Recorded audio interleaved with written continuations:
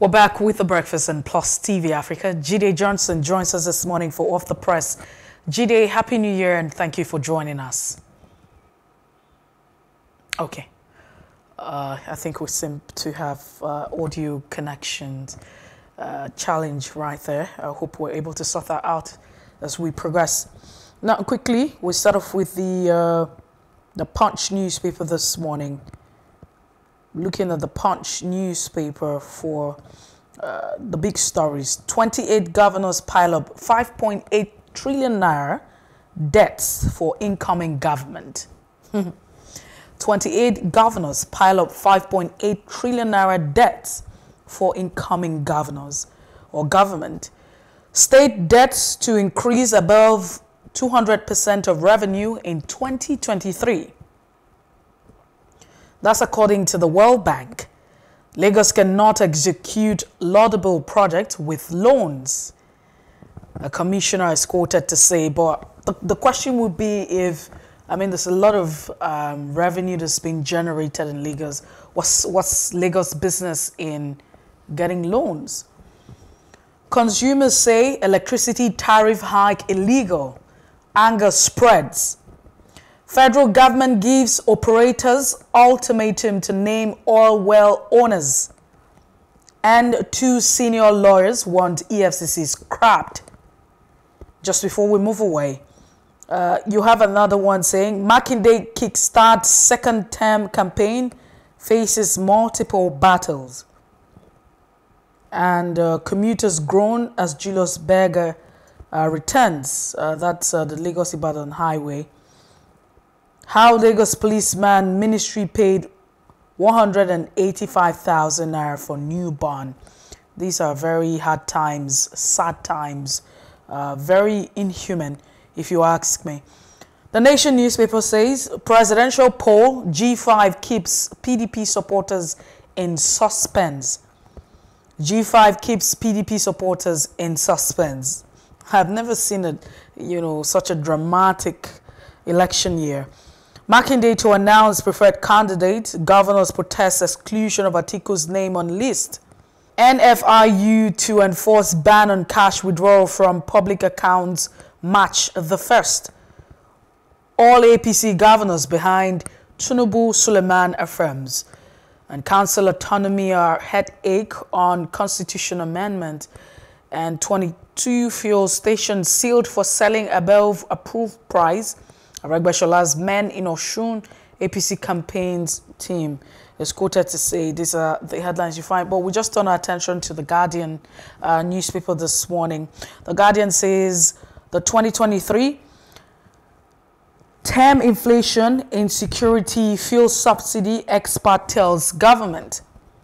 Term inflation, insecurity, fuel subsidy, expert tells government. And it feels like if we're able to control all of this, then just maybe, our economy is just going ahead.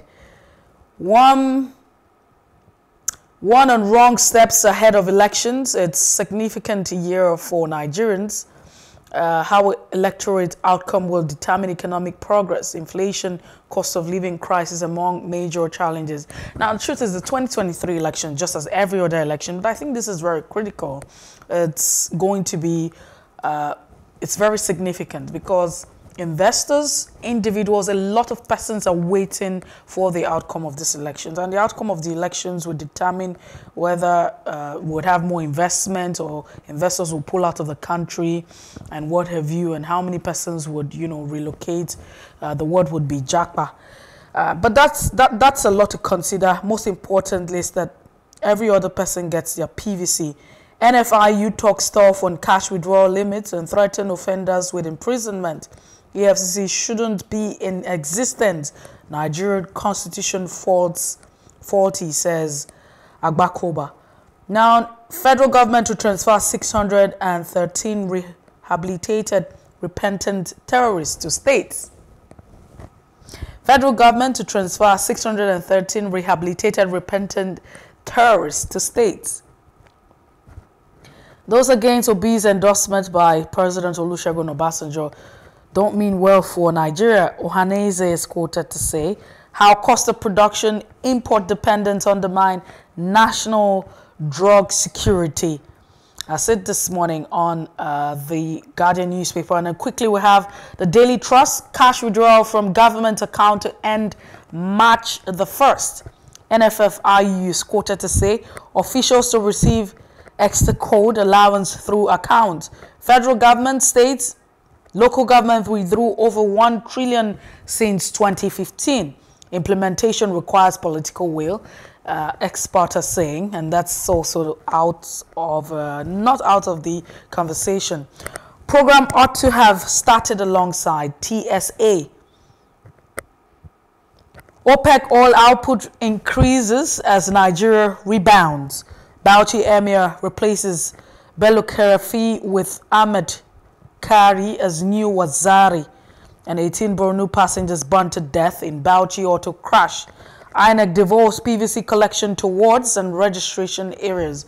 We spoke yesterday with the HOD of publicity right here in Lagos, and she had mentioned that 5 days old boy risks amputation over doctor's negligence in Kano. Local government autonomy bill hindering constitutional amendment. That's what Omo Agege is saying. And APC governors not in a secret deal with Atiku. Nasarawa governors quoted to say. Let's quickly bring a guest in, share his thoughts on some of the headlines this morning.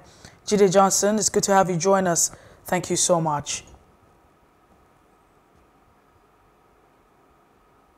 Well, we hope that we have Jide Johnson, connected to us as soon as we can. But the headlines this morning, if you go through the pages from The Punch to The Nation, The Guardian, and the Daily Trust newspaper, the headlines, I beg your pardon, are very interesting. And one that is outstanding is the fact that you have lawyers asking that the EFCC be scrapped. And that's a very strong one. And you also have the fact that when we talk about revenue, because we seem to be dealing with a revenue issue in our country as a people. 28 governors pile up 5.8 trillion naira debt for incoming government or governors, however you want to put it. But 28. Don't forget that we have 36 states of the federation, including the FCT. So look at the ratio, look at the calculation. That's a lot. But what exactly is going on? And we have constantly asked and queried, the pattern where we have to be highly dependent on the center for allocation. Is it very healthy? And if it's not healthy, then how come we have not been able to decentralize and ensure that there's resource control? That conversation, that word resource control has been in our lexicon for a very long time. And everyone says we need to, states need to be able to control their resources. People need to be able to, get to a point where they say the resources that we have, we're able to, utilize them and then make do with it. Of course, remit to the center, not the other way around. But are we really sincere with this conversation? And has this pattern not made us very lazy? Can we be progressive if we get to a point where states are able to control their resources? The argument against that has been that just with how, governors have acted, it's also possible that these governors, will be too powerful. Towards our resources. There's a lot of arguments because if you talk about state controlling state resources, you also talk about state police. Jide Johnson has reconnected with us. Jide, it's good to have you join us, and thank you so much for being part of the show this morning. Happy New Year to our viewers all over the world. Maybe I was listening to your analysis with respect to resource control. And it's the big elephant in the room that nobody is interested in talking about. And then if you look at the amount of money, when we're talking about resource control, we're talking about restructuring. And then and constitutional review is about distribution of power across the various tiers of government, which is the executive, judiciary, and the legislature, and then across the various tiers of government, the local, state, the federal, and then various organs of government, legislature, judiciary, and the executive. However, we are not having that conversation, and we have spent a lot of money trying to review the constitution I think we have spent over 12.8 trillion over the years reviewing the constitution and not achieving it. Now, when you talk about resource control, one of the things about it is about local government autonomy, which was a major element of the constitutional review of the Ninth Assembly, and which was also part of the Executive Order 10 that Buhari issued that was challenged in the court, and the court threw away. Most of the state House of Assembly, unfortunately, a progressive state like Lagos State is not even interested in local government autonomy because they did not assent to it. So we are not having that conversation. And it's like we are in the same cycle. We are not making any progress because if you don't have resource control, you can't have constitutional federalism without having fiscal federalism. You can't practice federalism and practice federalism on paper and then not practice fiscal federalism with each unit of the nation having control over their resources. So in that state we have found ourselves, and with respect to that, we continue to talk about it, that we have a major constitutional review that allows for states to retain part of whatever revenue that comes from their state and local government as well. So that's the situation we keep talking about. They are not talking about what they are interested in is the big price. So no one is talking about restructuring. It's about giving back to the community and the rest of it. But Jide Johnson, how long will we continue, in this type of practice, right? And I mean, look at that sum that governors have actually, 28 of them have left that amount of money. That's on the Punch newspaper, for the incoming government or governors. Isn't it really worrisome? Should we get to a point where states should be allowed to express? Because, for instance, there are several states. When we look at states, they are naturally endowed with different resources. There are mineral resources that we're probably not paying attention to. Why shouldn't we allow states to be creative, explore what they have, and then, get revenue rather than being dependent on the kind of system that we operate, where they have to go to the center? And now we know that the center is being threatened because of our inability to, keep up with oil proceeds, which is also a major factor that contributes to our revenue. So, you're worried about the state government. You're not worried about the federal government as well. And it's the federal government that should serve as the final check to give its approval. Itself is borrowing. I don't know whether it's 77 billion or $7 billion that the federal government is leaving as debt for 77 trillion naira. 70 billion. 77 trillion. 77 trillion, thank you very much. 77 trillion naira. That's the debt the federal government is leaving. The National Assembly that should serve as a tech is almost a rubber stamp. I recall there was an issue where the president brought a request to seek for a loan, and even the Speaker of the House of Rep and the Senate President did not even allow for a debate when members were calling for a debate. The various House of Assembly are an extension of the office of the governors of the 36 state governors that we have in Nigeria. So the various institutional checks that we have in place are not doing their due diligence. They are allowing people to do whatever they want to do without a cause for due process, laws, and procedure. You ask yourself, what do we have to show for all of this money that we have borrowed? And then some of them still have the gunshot to go about campaigning for their successor, and some of them still have the audacity to still campaign and rub it in under the platform of the party that has been in government for close to 8 years, and then you have nothing to show for it. If you have debt incurred by government and you have something meaningful to show for it, you are interested in paying for it. There's no doubt that governments across the world are the most debtors. However, they only borrow debt to do infrastructure, to build their site, to build the economy, not to fund their lifestyle. In Nigeria, we are borrowing money to fund the lifestyle of our elected officials and public officials. I have said this: just take a cue and take a trip to the to the various secretariat, state government secretariat, or local government secretariat, or federal government secretariat, or where you have locations of the ministries and departments and agencies of government across the 776 local government, across the 36 state government, federal capital territory, and the federal government. And you'll be shocked at the type of car they drive as official car. It's only in Nigeria that I see people are using luxury cars and not functional cars as official cars. And then we complain that we don't have money. We complain that there is inflation. We complain that people need to pay more taxes. Yet government is not engaging in belt tightening. How do you justify the use of Prado as an official car? How? Or the various types of cars that they drive. Now we borrow money not to build infrastructure. We borrow money to fund the lifestyle of our public and elected officials. So we have nothing to show for it. Jide Johnson, I mean, you're actually not far from it. Is a reality, because if you look at the 2023 budget, as much as that budget is not one that we have the capacity to fund, we don't have what it takes to fund the budget, so it means we're going to borrow.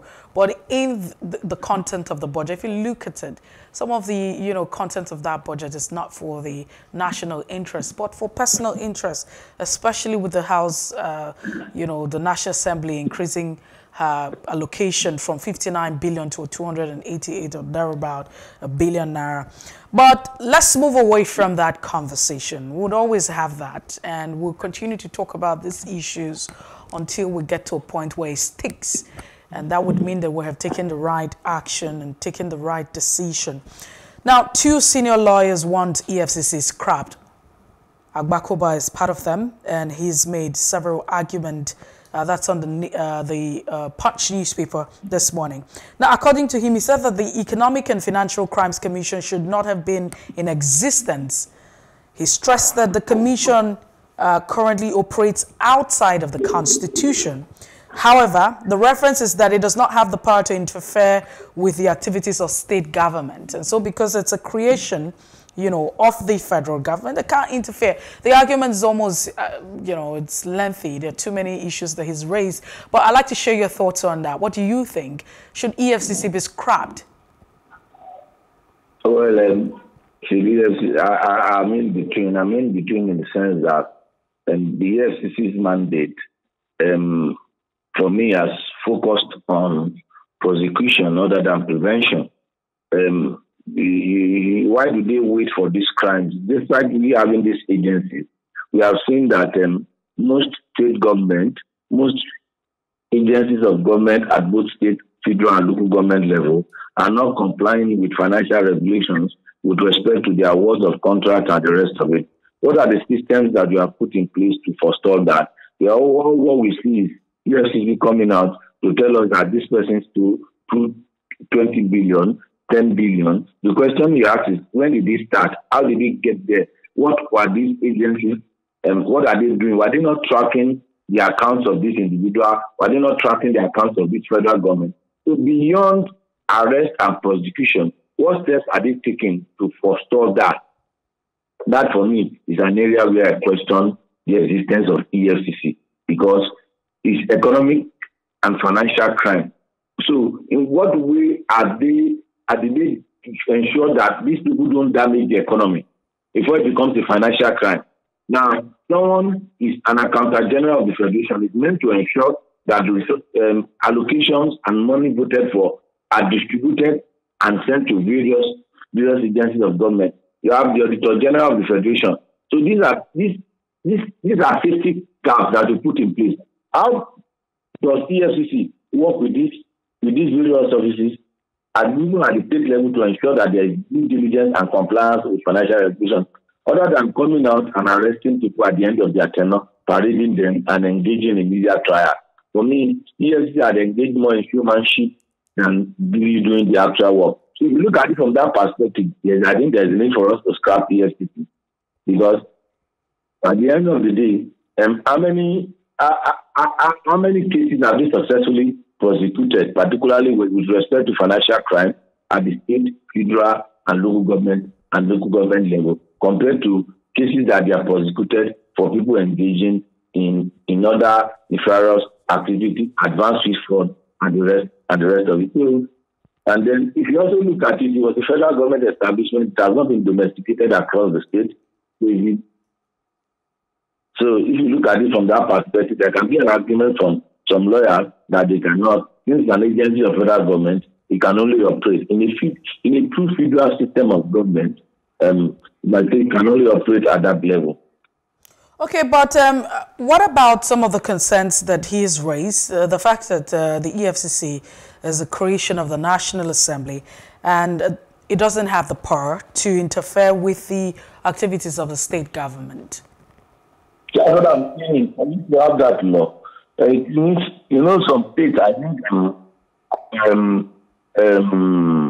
Kano State, I think, Oyo State, or some other states, they have their own EFCC, and by statutes of federal government, all of these things need to have domesticated this agency for it to operate. But when it was established, we have a supreme leader at the head of state. So some things were rewrote, and it was at the formative stage of the president. If they had challenged it then, probably they would have won at court. Because this agency needs to have been domesticated. Each of the state houses of assembly needs to have assented to that act that established EFCC at the federal level for it to operate at the state level. So I agree with people that with that argument. There's no doubt about that. But there are a lot of things that we do in this country that does not follow the due process, and then we just allow it to fly over time. The Guardian newspaper says experts are asking the government to tame inflation, insecurity, and fuel subsidy. According to this expert, this probably might just chart the course for 2023. Do you really agree with this expert? Yeah, we need to deal with the inflation. We need to deal with the insecurity. On the issue of fuel subsidy, we don't know the position we are in. Because if you look at the actors and players that at the federal level today were in opposition, they said the government was not doing anything on subsidy, and they came on board. In actual sense, the major factor that helped to populate their party and to popularize their movement was the fuel subsidy protest of 2012, and which battered the problem for Jonathan administration then. So if you look at inflation, no doubt about that. You have double-digit inflation. Insecurity, no doubt about that. It is practically impossible for people to travel freely across the length and breadth of this nation. On the subsidy, I don't know whether we are paying subsidy or we are not paying subsidy. The fact remains that we are not buying the fuel at the same price at different fuel stations. Some are selling it 325, some are selling it 250, some are still selling 170. So we don't know if government is paying or not paying because we don't have a true picture. There is no transparency when it comes to the major foreign exchange earner for this nation, which is the oil and gas sector. The oil and gas sector is under the office of the president because the president himself is also the Minister of Petroleum, just having the Minister of State. So for me, I don't know what the experts are saying with respect to just the experts in that area they can see. But we need to deal with inflation. There's no doubt about that. And we need to deal with insecurity. And these are the kind of questions we need to ask people that are coming into seek presidency. I have followed the campaign trail. I have seen situations where presidential candidates will just go and spend 60 seconds, 60 to 90 seconds, ask them to play them music that they want to dance, and thank them and tell them, vote for me, I will solve your problem. Without articulating, without stating what will be the policy to us, and people will shout, and then they will scream, and then that's it, that's the end of it. It's across the party, with the exception of one party, across the party, what you see their candidates do is to go gather people together, play music for them, entertain them, make them to forget about their problem and lose their sense of reasoning for some time, ride on their emotions, and then at the end of the day disperse, and then they begin to share the visuals of their campaign, talking about the mammoth crowd. Jide Johnson. You know how these things are done. It's done. You know, if you have ever been involved in politics, you understand You mobilize from the local government level. You use state resources to do that. At the local government level, you have them as official. Each of the local government, let me take Kano for example. You have 44 local government. Each of the local government, you ask them to come with 1,000 people. They mobilize these 1,000 people. They give them some amount of money. They rent buses. Jide Johnson, you have 44,000 already in the stadium. So these are the things that are done. And Jide, just before we close this conversation down, we're out of time. This will just be the last. Quickly, I'd like to get your reaction on this ban by the Nigerian Financial Intelligence Unit, saying that it's limiting or it's banning the withdrawal from the federal government, state and local government account from March, the 1st, 2023. You have that body. What has that body been doing before March? The question I ask is, and that's the question I'm asked from the inception of this administration, when people are going about saying that the big government is fighting corruption. And I said, okay, we are only fighting corruption on the pages of newspaper. I have not seen constructive steps. It takes a systemic effort for you to fight corruption. What are the steps that we have put in place? What are the measures? Now, that nothing has changed in terms of process and procedure as regards how people disburse and access and disburse public funds. That you might be sure that at the end of this administration, corruption in this administration will be much more than what people are talking about under the administration. And I'm sorry to have been proven right over time, because there are the safety guards that you have put in place to forestall an individual keeping his hand into the cookie jar. The question you ask is, what are they doing? What have they been doing to prevent people from dipping their hand into the national purse, into the state purse, or to the local government purse? So you have these bodies that are existing on paper, that are paper tigers, that are not doing what they are supposed to do. And that's why we have found ourselves in this damn flat. So why are they waiting till March 1st, 2022 to do what they have been assigned to do? Okay. Well, let's see how all of that pans out. Others have said that this is just another backing dog without the capacity to implement it. And so you have raised very valid questions, Jide Johnson, but we have to let it go at this point because we need to move on.